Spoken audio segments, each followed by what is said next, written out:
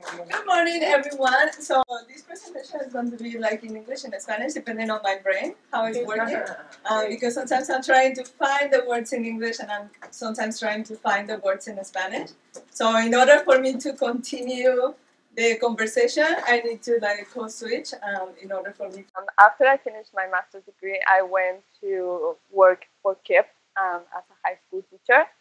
And I taught AP Spanish Lang, Spanish 4, and AP Spanish Lit. Then I was the department chair for both high schools, and I was writing curriculum for Spanish 1, 2, and 3. In the KIP schools, we have 3 courses for students that are non-native, and then we have 1 course that is Spanish 4 for native, for heritage speakers, and then AP Lang and AP Lit for heritage speakers. So we have currently 2 high schools, and I decided to present because I'm very passionate about instructional material. I like to help my team, which is the Spanish team, because they're always creating the wheel, and there is no materials for them. So I'm always trying to find materials for them that they can use because we don't have materials. Also, I decided to present because my dissertation is going to be an empirical study. And I'm going to be working with a high school teacher, and I'm going to be working with the students, trying to implement a pedagogical approach in how to teach pragmatics explicitly to high school students. So that's why I decided to present this. So hopefully it's helpful for you. And if you have any questions, please don't hesitate to stop me at any point. So my presentation is titled Students as Creators, Genre-Based Instruction in High Schools for Heritage Speakers. And it's going to sound a little bit as the presentation that Karen did yesterday. When she was saying things, I was like making connections and say like, oh, it's almost similar, but there is some differences, and the differences for AP Lang and for AP Lit, especially for AP Lit, students have a required list. So it's not what they want to read, right? So how to encourage the students to read a text from the 14th century, which sometimes is difficult for adults. So how to create that sense of, I want to read Don Quixote, or I want to read Lazarillo de Tormes, when the teacher is like, I don't want to read that. And so that's going to be the difference between Karen's presentation and my presentation. So I would like for somebody to volunteer to read this. I would like to acknowledge the land and we are standing right now. So if I have a volunteer that I can read this. So these are the materials that you are going to need for this session. If you have your phones, you can scan the QR code. You are going to find the presentation and all the handouts that you are going to need, but also it's in the folder that Jocelyn shared with you. So all the materials are there, but also are here. Yeah, it's the same. So these are all the materials that you are going to need for this. So these are the objectives for today. The participants will be able to name the instructional steps of genre-based instruction. The participants will be able to apply their knowledge on genre-based instructions to complete 2 instructional steps for an upcoming lesson. This is the agenda. We're going to start with a do now, or calentamiento. That's what we do in high school here in KIP. Backwards planning, sorry. First and second core ideas, the third idea, genre-based instruction and models, and then you are going to have planning time to apply what you hear me say. And then at the end, I always like to collect data. It's just my nature. So I would like for you to complete a survey and how was my presentation, if it was helpful or not, so I can make changes or adapt it for future presentations. So we are going to start with this. And we're going to watch this video, and this is the transcript of the video. So as you watch the video, think about the question below. How this is related to education. Be ready to be called to share your answer.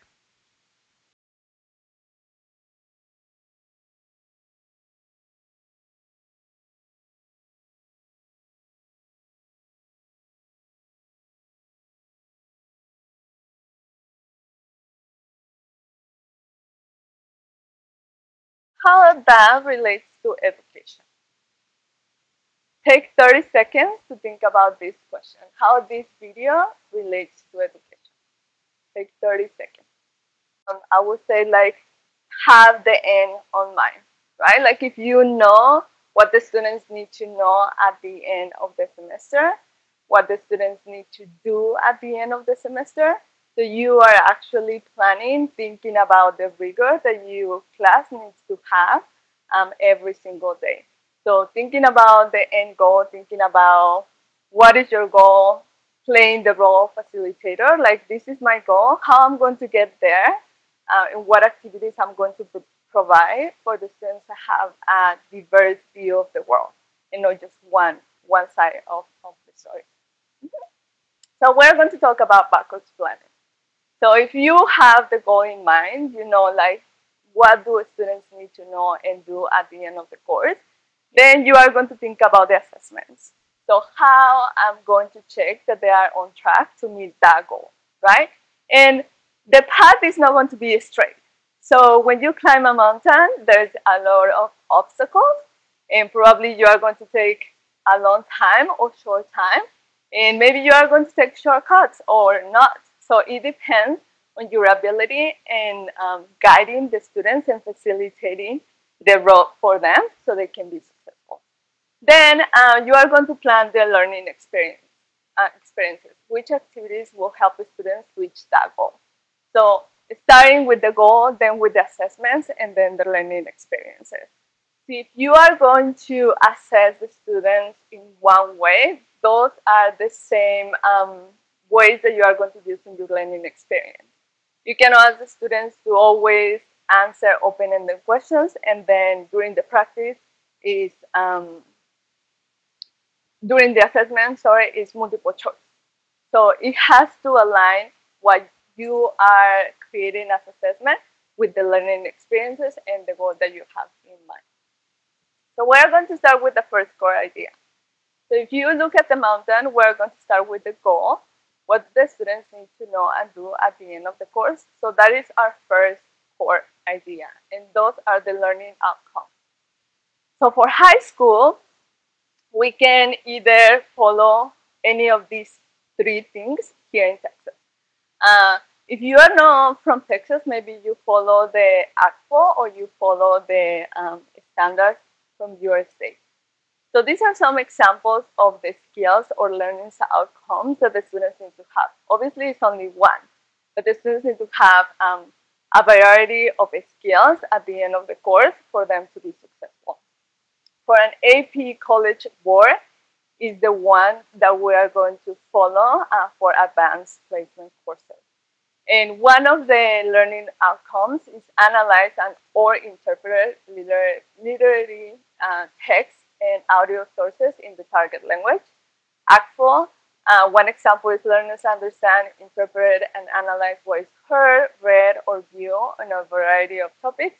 And then for the Texas Essential Knowledge and Skills, analyze culturally authentic print, digital audio, and audiovisual materials in a variety of contexts. So like I said, this is just an example of the skills that the students need to have at the end of the course. So if you know the learning outcomes, you know how to guide the students throughout the year and prepare materials that are aligned with these skills.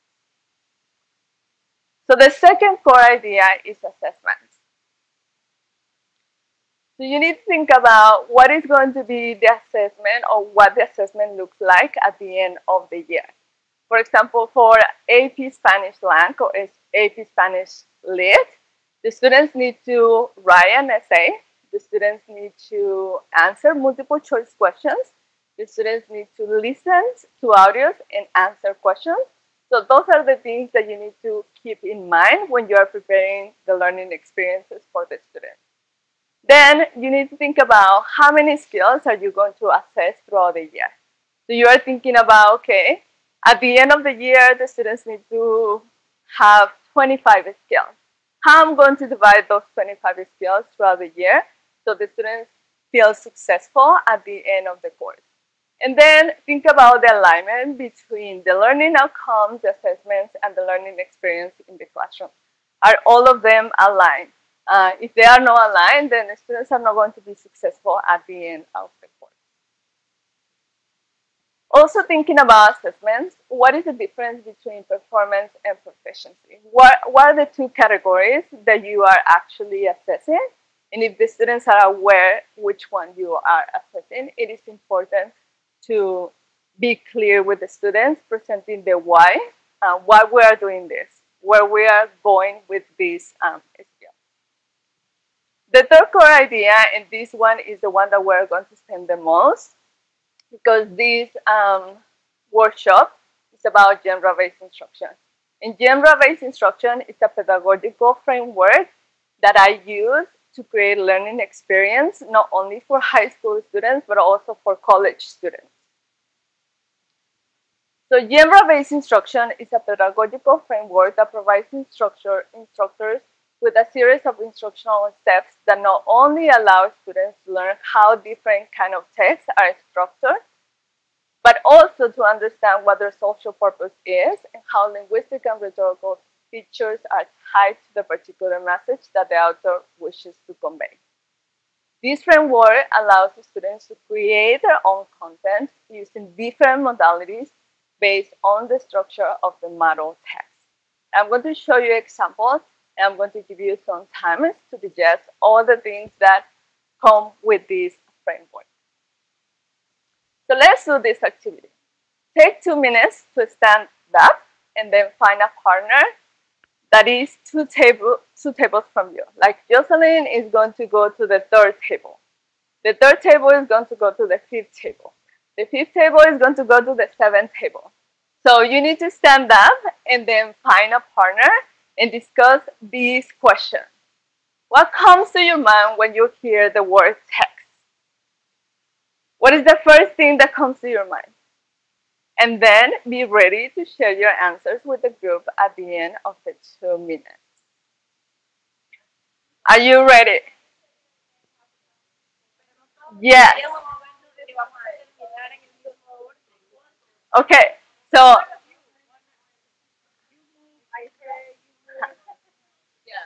okay, before you start, can everybody sit down for a second?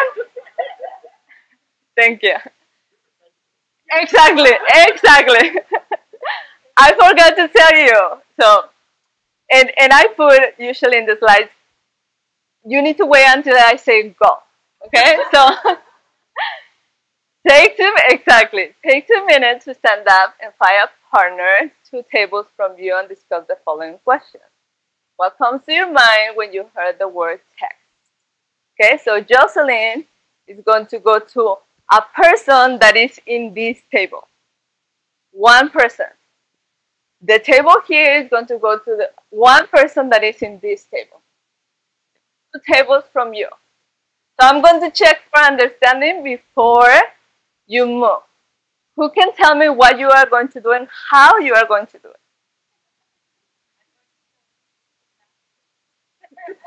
And what you are going to do?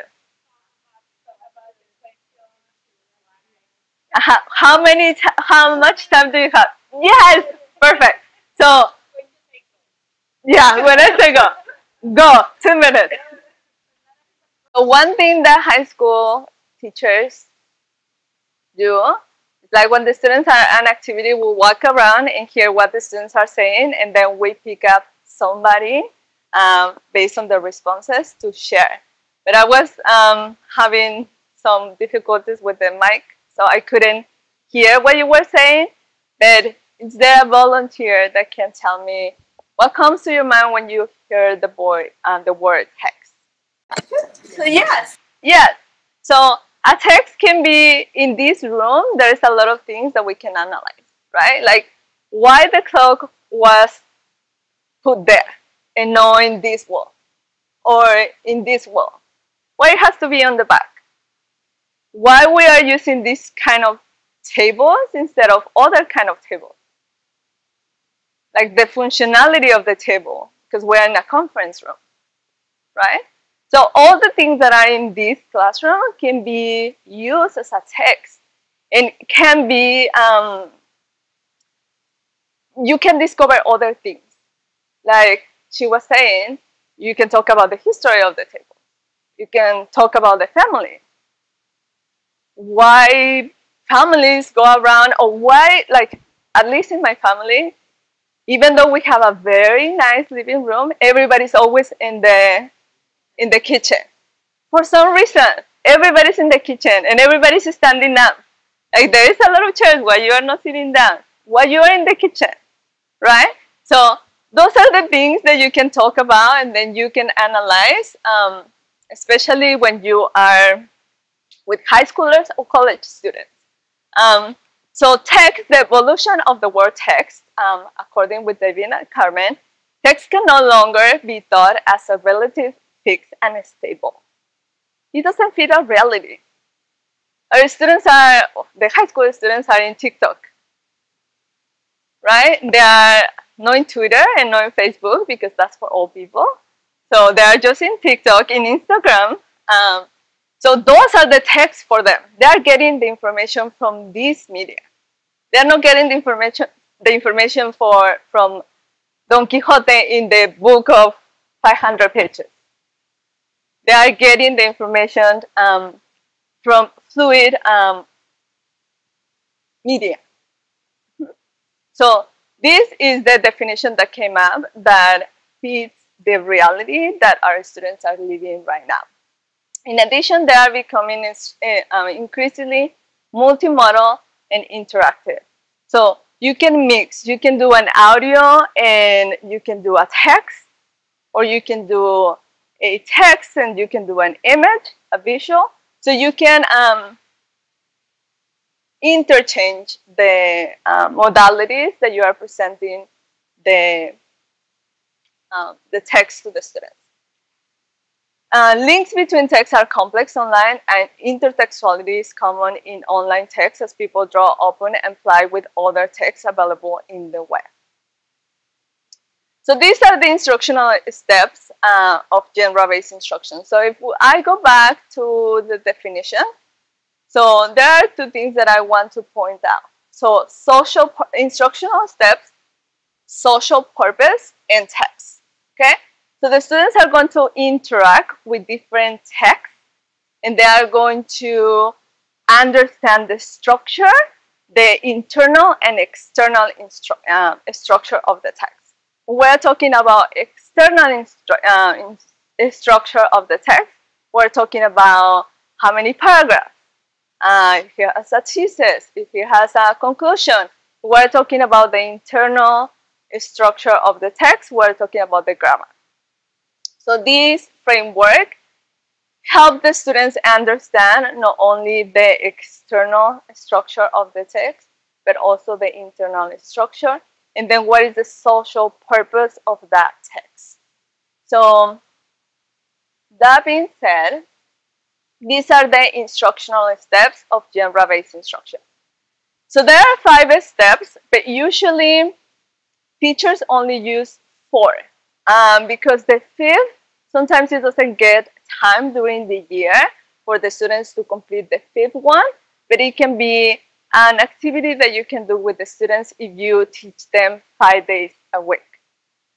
In the high school that I work with, they only have 4 days, the students, because Wednesday and Thursday is a block day.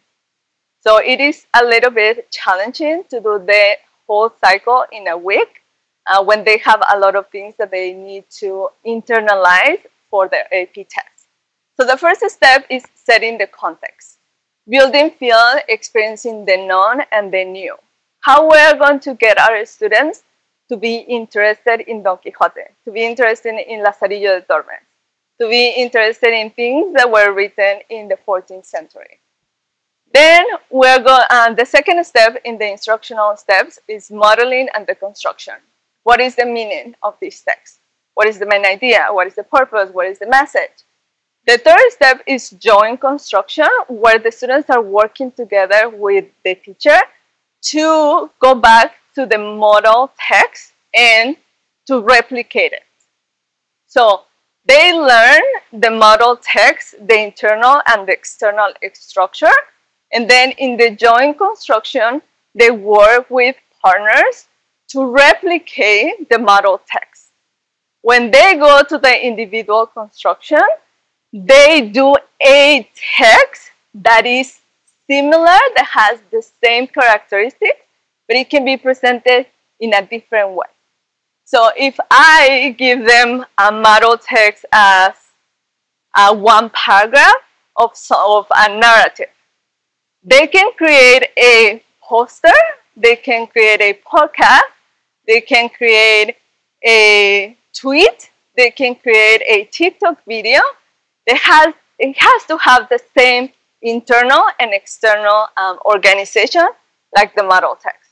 So that's where they get creative, and this is where the inclusion and the ownership comes into. Like, they are going to be agents of this content, and they create their own content. So how the instructional steps of genre-based instruction looks like in a lesson plan? Yes, this looks very easy, right? Like 4 steps, we can do it. But then how it looks like.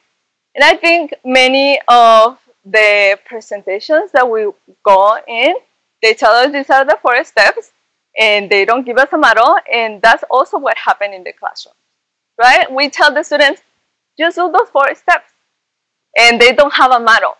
So they feel that they are not successful because they don't have something to relate to get inspiration. Like yesterday, one of the presenters said, I'm going to show you a model so you have inspiration, right? Inspiration and how to do things on your own, but you have a baseline. So do you remember the QR code that I show you with all the materials? And then also in the folder that Jocelyn shared with you, you should have access to the models. So you are going to find a landing page. The landing page looks like this. Here in the landing page, you have all the links that you are going to need. So go to this page. When you are there, I'm going to show you 2 models, okay? The first one is for L2, and it's for novice high, and the second one is a model for heritage language learners. So if you go to the landing page, click on the first one that says Model Genre-Based Instruction Weekly Lesson for Novice High. And this is a lesson for L2 students. So when you click in that link, you are going to find this. Okay? I created a weekly lesson that is distributed in 4 classes of 15 minutes. So the first thing that I did is thinking about the end goal that we talked about at the beginning. When you listen to the video, and she was asking, where do we go? And the cat asked her, where do you want to go? Well, I don't know, then it doesn't matter. So if we have an end goal for our students, then it's going to be easier for us to create the activities that are going to be aligned with that goal. So the first thing that I did is think about how this activity is going to align with the final assessment that the students are going to take at the end of the year. So the students are going to describe at the end of the year a picture, okay? And they are going to use the verbs ser, estar, haber, y tener in different sections of the test. So this activity actually covers these things. So it is aligned. And the way that I'm presenting the activities here is the same way that it's going to be presented in the final assessment. Then, after I think about the alignment with the final assessment, I put the proficiency level, the type of text that I'm going to use, and the I can statements from Apple. So this one is the first class, setting the context. So I know that I'm going to talk about description. And the text that I'm going to use describe a haunted houses. It's a manual for haunted houses. So the students are going to be very excited about this. So the first thing that I do is I'm going to connect the do first with what they know and what we are going to be talking about in the story. So I ask them, describe your house, how it is, how many bedrooms do you have, how many bathrooms, do you have a garage, do you have a patio? So in this one, I was tempted to do cochera, right? Because that's the way that I say. I'm from Mexico and I say cochera. But then I'm thinking about the population that I'm teaching and I'm thinking that can be a cognate for the students. So it would be easy for them to use that. So why shouldn't use that, right? And I'm using tiene right here because it's a verb that they are going to be using in the lesson as well. So as I am creating my lesson, I'm also thinking how I'm going to economize my words because these are L2 students and I want them to practice the target language, but I also want them to understand and not feel frustrated. So these are the things that they should already know and they are very easy to answer. Then I do the modeling. But before doing the modeling, I introduce the unknown words through sentences. Here I just put one example. So what I do is I pick up the vocabulary that I know is going to be essential for them to understand the text. And then I put it in a sentence that is going to be very relatable to their age. So many of them read Harry Potter, so they are going to make a connection maybe what encantadas mean. After that, I read the story to them. And this is the story. Manual de Casas Encantadas. It's a very short story, very funny, and the students love it. Usually I use this in October because it's close to Halloween, so it's also thematic for them. So these two activities, setting the context, modeling and deconstruction, I do it the first day, on Monday. And then if you see here, the comprehension questions, I do true and false because in the final assessment, they are going to have true and false, and they are also going to have open-ended questions. So I'm aligning my questions to the final assessment. So when the students are taking the final assessment, they feel familiar with the type of questions that they are going to have. All of these, they do it on Monday. So on Tuesday, they are going to do this one. We're going to talk about the external structure of the text. How it's organized? What is the purpose? What kind of text is this? I put this in English, and we talk about this. Some of the presenters talk about this. I want them to know this and feel comfortable in their language. So it doesn't have to be in Spanish, because what I want them to remember is the structure of the text, how it's organized, and then the purpose. So they can tell me these things in English because I want them to remember. So when they create their own content, they feel very comfortable and very confident that they can replicate the structure of the text that I just presented. Then here, I'm going to be doing the joint construction, and this is for Wednesday. So it takes quite some time for the internal and external structure of the text, so I don't want to rush it. So I do it in one day, and then I also use this book that is in the UT website in COERLL. Yeah, under COERLL, these texts, Dr. Zapata create these texts for the students to have some exercises, so they go and do their exercises, and then I can see, I can use it almost like an exit ticket to collect data if they're actually understanding the verbs that are in the text. Then on Wednesday, I do the joint construction, and then on Thursday, I do the apply creatively. And if you read there, what they are going to do is they are going to create a text that is new, but has the same organization and has the same verbs as the model text. So they have to use at least 2 modes of communication. They can do video and audio, they can do visuals, audio and text, they can do a combination, but it has to be at least 2.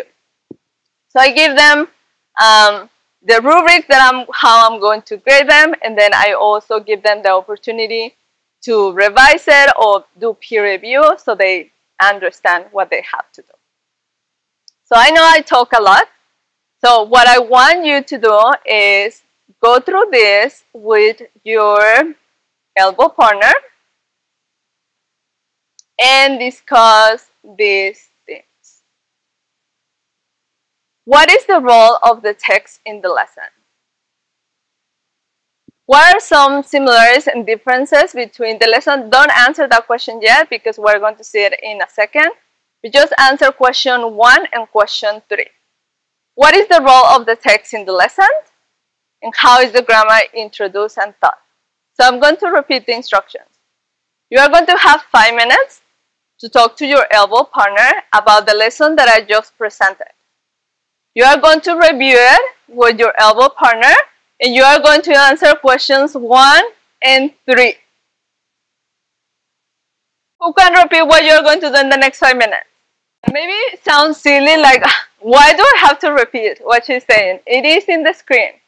But trust me, the students need to verbalize it to understand that. It seems very simple, very silly, but I have been in high school classroom. I was a former high school teacher. I am a college teacher right now. And trust me, I repeat this 2 times. And then I start walking around, and there is 5 students like, what we are doing? We don't know what to do. I just say it twice, and it's in the screen. Look at the screen. So it is silly, but it's just muscle memory for you to remember, like, I understand because I created, but maybe the people that is in the room or the students don't understand it, so they have to verbalize it. That's why I'm doing it. I'm not doing it to be like, oh, they don't know what they are going to do. I know that you know. It's just for you to build muscle memory, to know, like, no assume that the students know what to do even though you repeat it twice. Okay? So 5 minutes on the clock. I heard a lot of great ideas. So who is ready to share? Yes. Exacto. Sí. Y hay muchos temas de gramática que se pueden utilizar, ¿verdad? No son los únicos. Se puede ir de regreso a otra lección y se puede utilizar el mismo texto para otra lección diferente de gramática. Sí, exacto. Entonces, no solamente es usar un texto, ya hice la lección, entonces tengo que usar otro texto. No necesariamente tienes que usar un texto diferente cada vez que haces una lección. Puedes utilizar el mismo texto para hacer 3 lecciones, ¿verdad? Y lo que estábamos hablando, cuando están en el paso de hacer la construcción individual, ahí realmente te das cuenta si pueden aplicar los conceptos. Porque de un texto escrito, pasarlo a un video que tenga la misma estructura interna y externa, eso requiere mucha habilidad. Requiere que entiendas lo que estás haciendo. Y si no lo entiendes, no vas a poder crear algo que tenga la misma estructura. Okay. Pero entonces allí, cuando hacen el video, pongamos el ejemplo de un TikTok de eso. Ellos se van a basar, vamos a decir, lo que quiere el maestro es que se base en uno de los conceptos gramaticales que hemos enseñado, se le da esa opción al estudiante que escojan uno de los conceptos gramaticales, o más bien que expliquen todos los elementos gramaticales. That is up to you, right? Like we talked about this yesterday. All these materials are for you to adapt it to your student population. This works for my students this semester. Maybe it doesn't work for next semester, right? Because not all the time I have L2 in Texas A&M. Sometimes I have mixed. I have heritage speakers that want to be in that class because they are afraid to be in the heritage speaker class. They just don't want to be there. They say, please don't send me there. I'm going to do everything here. And I said, like, it's fine. Like, you are going to be able to apply things that maybe you think that you understand, but you don't. So it's going to be helpful for you, the class as well. So you can stay. You don't have to go if you don't feel comfortable. But when I have a mix, then I have to adapt the activities to give all the students the rigor that they deserve. Because it's not about lowering the rigor to meet the students' needs, but it's about giving them the proper tools for them to succeed with the same level of rigor. Okay, so let's quickly look at the AP lesson before I give you some time to plan. So if you go to the same landing page, you are going to go to the model that says AP Spanish Lit for AP and Heritage Language Learners. And it's the same pedagogical framework, but looks different, but it has all the components.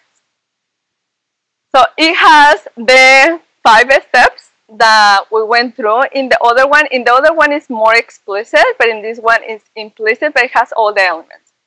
So the students have to read one of the required texts is from Pablo Neruda. So I decided to do La Oda a los Calcetines. Odas are very fun and a very fun way to introduce things. So that's why I decided to introduce the Oda a los Calcetines with these students. And these students are in 11th grade, and they have to take the AP test at the end of the year. So I put all the things that they are going to be learning in this lesson, but also thinking about the AP test. What are the skills that they need to have in order to pass the test? So I put this one like, mira tus calcetines. Okay? If you are not using shoes with socks, then think about your favorite socks and then draw them. And they draw them and they present it to the class, and I ask them questions, and then they have to compare their socks with Neruda's socks. And then we talk about the structure, the comprehension of the Oda, and then they analyze each estrofa. Then they have to do the same. They have to apply what they know about Odas and the organization of the structure of the Oda in the internal and external the structure. So now let's go back to the landing page, and if you click here, participants template, it's going to ask you to make a copy. Okay? So you make a copy, and then you are going to have a copy in your drive. And this is the template that you are going to use for the planning time that you are going to have. So I'm going to go back to the slide. And then these are the instructions for the planning time. So for the first part, you are going to have 10 minutes to go to the participants template and only complete the things that are highlighted in green. Okay? You are going to do this in groups of 2. Yeah. If you go to the folder that Jocelyn shared with you, it's there. I see. And it's not in the folder? Okay, I can put it in the folder. El template, see? El template is this one where it says template and ask you to make a copy. Okay, so I'm going to put it in the folder, but you know what you are going to do in the next 10 minutes, right? So you are going to go to the participant template. You are going to have 10 minutes to work with a partner, and you are going to complete only the things that I highlighted in green. Okay? So 10 minutes, and I'm going to upload the other one there. Do I have anyone that would like to share what they are doing so far? So far we have, we are doing the comparison with the 15, with the quinceañeras and the Sweet 16, and the students will be comparing contracts. They will be learning how to get ready for special events. So nowadays some students like they have a topic like okay they want to dress up, se quieren vestir las niñas vaqueras o quieren un topic o sí, un tema que quieran hacer en la fiesta de 15 o de cualquier historia que nos usen. Entonces aquí se va a leer historia de la quinceañera y cómo se festejan los 16, ya sea en la comunidad, y hasta ahí vamos a aprender. Y vamos a buscar, Olga, ¿qué vas a buscar, Olga? Okay. Sí. 15 y un video de 16 o también hay una publicación.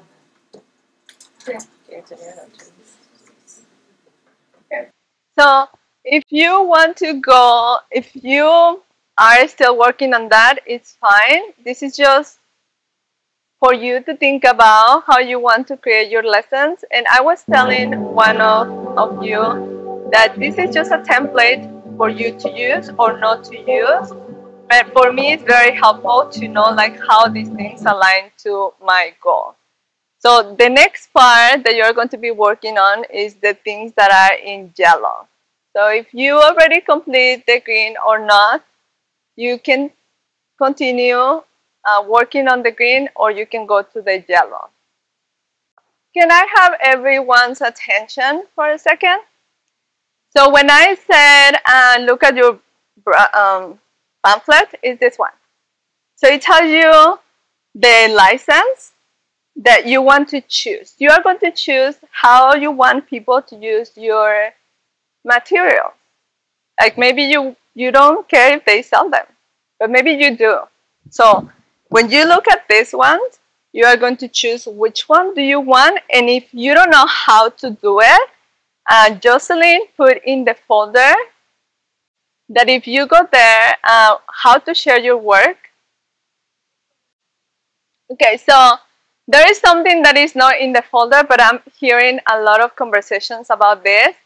So for high school, unfortunately or fortunately, I don't know yet, we have a standardized test. Okay? So the students have to take the AP test if they are taking an AP class. If they are taking English 1, they have to take the STAR test. So there is no going around. If they want to graduate from high school, they have to take certain tests, even though we don't like students taking a standardized test, but that's the reality.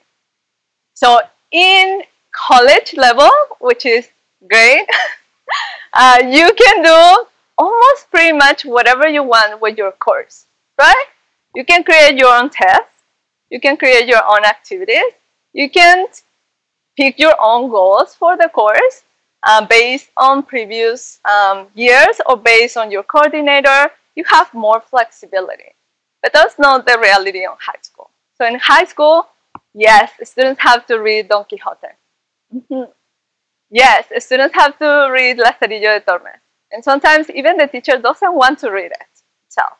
So I was sharing with others that for Don Quixote, I get super excited and I bring like swords and I like dress, and then like I'm so excited that I like it's very contagious for them to like, I'm so excited too. Even inside me, I'm like, I'm not that excited, but I'm going to play the role that I'm super excited, so you are excited as well. So you have to motivate the students. Yes, it is easier to show them a manual for haunted houses. That's very fun. It is not the same as Don Quixote. I like Don Quixote, but it's hard. The vocabulary is very archaic, and it's very difficult for the students to feel successful when they don't understand. So that being said, in my college class that I teach, I create my own syllabus and I create my own goals. And based on my experience with genre-based instruction, I use, and I think we talk about this, I use children's books. I know the goal of my grammar advanced course is for the students to be able to apply all these concepts. So they know that it's grammar there. They know that they have to be able to show me that they understand these concepts at the end of the course. But it's also fun because we read children's books and we talk about social justice and we also talk about grammar. And how they show it to me is not through a test that they have to write an essay, but they create activities. Activities that high school teachers use. So what they do is, as the same lesson that I create for them, they have created for other high school teachers. And they know at the beginning of the course that they have to create activities for high school teachers. So what they have to do is they have to pick up a children's book different from the ones that we already read in class. They have to read the book. They have to do a summary. They have to get links about the author. They have to get links about topics, about the places that are named in the book. And they also have to create the questions that the teacher is going to ask the students based on those texts. And they have to create activities that are connected to the grammar concepts that we learn in class. So I told them, this is your final exam. See, if you cannot create activities and you cannot do the activities, the grammar activities, then that means that you did not understand it. So it's 50% of your grade to be able to create these activities and be able to understand what kind of grammar concepts are in the text that you chose. Because I give them the freedom to choose what they want to do. So for example, one of the activities was define qué es un artículo, encuentra 4 ejemplos, and they pull up the examples from the text.